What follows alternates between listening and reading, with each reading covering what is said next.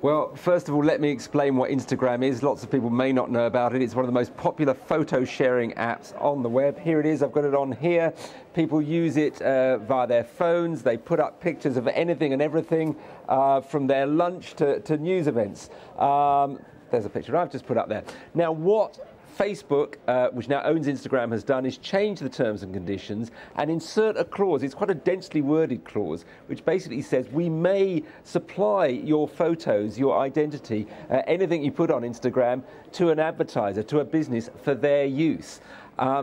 Keen-eyed users of the service, because this was very densely worded, have spotted this, and there's been outrage. They've said basically you, Facebook, Instagram are taking out intellectual property and planning to market it without our permission, and they're very unhappy about that.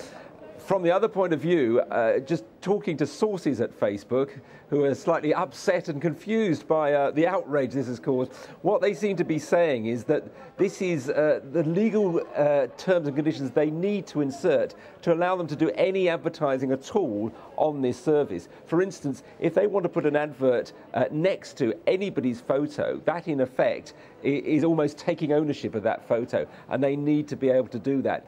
They are insisting that they would not do anything which would cause distress or anger to their users, but they've certainly done that.